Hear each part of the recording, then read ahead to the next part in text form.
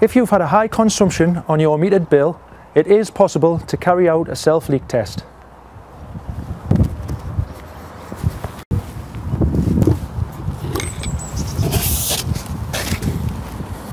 In order to carry out a self-leak test, you first need to make sure you can see the water meter, which is normally located in the footpath outside the property. If you are able to see the water meter in the chamber, you now need to go back inside the property to turn the stop tap off, which is normally located under the kitchen sink.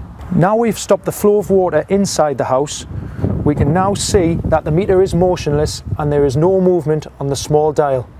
If there was any movement on the small dial on the water meter, this could indicate a leak on your water supply. If this is the case, please contact Northumbrian Water on this number.